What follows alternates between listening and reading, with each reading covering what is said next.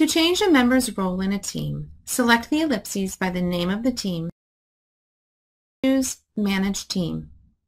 When the Members page loads, select the caret by the members and guests to expand the list and see all of the members of your team. When the list populates, find the name of the person who you want to be an owner and select the down arrow by member and choose Owner. Once the status changes, the new owner will appear in the Owner section of the page. If you need to delete a member of the team, select the X by Member.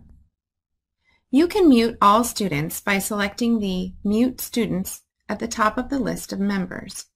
If, however, you only want to mute one or a couple of students, you can select the box in the Mute Students column by the individual student's name. To modify the theme, permissions, and further control conversations, select Settings. In the Member Permissions section, determine whether members can create or delete channels, tabs, connectors, and messages. In the @Mentions section, you can decide if members can use @Team and @Channel mentions. Finally, in the Fun Stuff section, you decide whether members are permitted to use Giphies, stickers, and memes, and if you permit them, which filter should be applied.